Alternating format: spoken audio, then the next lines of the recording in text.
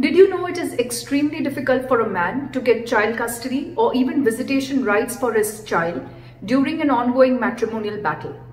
What is more difficult is to get the estranged wife to comply with these orders.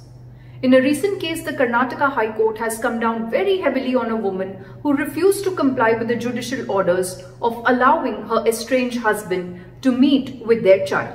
In a recent order dated June 7 this year, the Karnataka High Court instructed the police to approach the employer of the woman and ask them to hold her salary until and unless she hands over the custody of the minor daughter to the father. The court also instructed the police to ensure to hold back all benefits payable to this woman until and unless she complies with these judicial orders. This is a case where the parties got married in the year 2011 and have a 7-year-old daughter. Last year in March 2022, the father approached court under Section 25 of the Gardens and Wards Act 1890 seeking custody of his minor daughter. After going through the facts on record, the court allowed the plea and ordered the woman to hand over the custody of the child to her father within 1 month of the said order.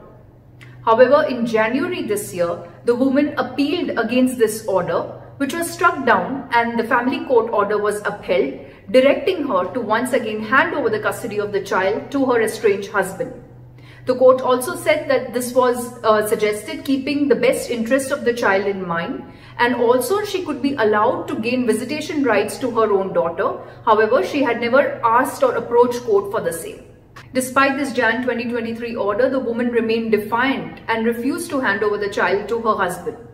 Subsequently, the husband had to approach the High Court seeking compliance of these orders. The Karnataka High Court came down very heavily on this woman who refused to hand over the custody of her child to her husband despite judicial orders. The court termed it as an abuse of process of law that could not be pardoned.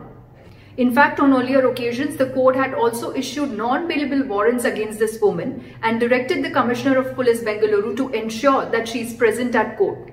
The Karnataka High Court said that she could not be permitted to keep the custody of the minor daughter with her because it was in contradiction with the other judicial orders. The High Court now placed reliance on a Supreme Court judgment, Rajeshwari Ganesh versus State of Tamil Nadu and others, which held that the primary object of habeas corpus petition for child's custody to determine in whose custody the best interest of the child will be advanced.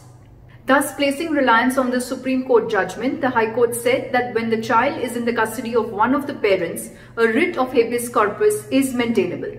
Concluding the matter, the Karnataka High Court directed the Commissioner of Police to ensure that the custody of the daughter is handed over to the father within 24 hours of this order.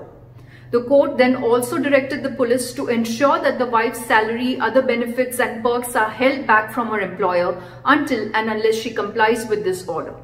This detailed Karnataka High Court order has been uploaded in the description of this video. You can refer to it for your reference. So what is our take in this matter?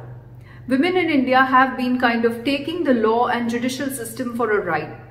In fact, if you observe in most matrimonial cases and child custody cases, there is hardly any action or repercussion against a woman for lying, doing forgery, or even refusing to comply with the judicial orders. On the other hand, you have fathers who spend years and years paying huge amount of money to lawyers, traveling 3 hours, 4 hours, sometimes overnight in a month just to meet their children for 2 hours at the court. And in cases where the mothers or the estranged wives fail to send the kids even on those dates, the husbands are once again left struggling to approach higher court for justice. By the time their order comes from a higher court in favor of a husband, it's perhaps very late, as the child himself or herself refuses to meet the father or is completely brainwashed, and at times even refuses to acknowledge the man as his or her father. That's it from me as of now. Please do hit the like button. Also hit the bell icon and subscribe to Voice for Men India. And also leave your comments below so that we know what are the topics that could interest you and we can come back with more videos on the same. In fact, if you wish to share your story, if you wish to come and narrate your story, you can email us at contact@voiceformenindia.com. We will review the same and come back to you shortly. Until then, thank you very much for watching. Namaste, Jai Hind.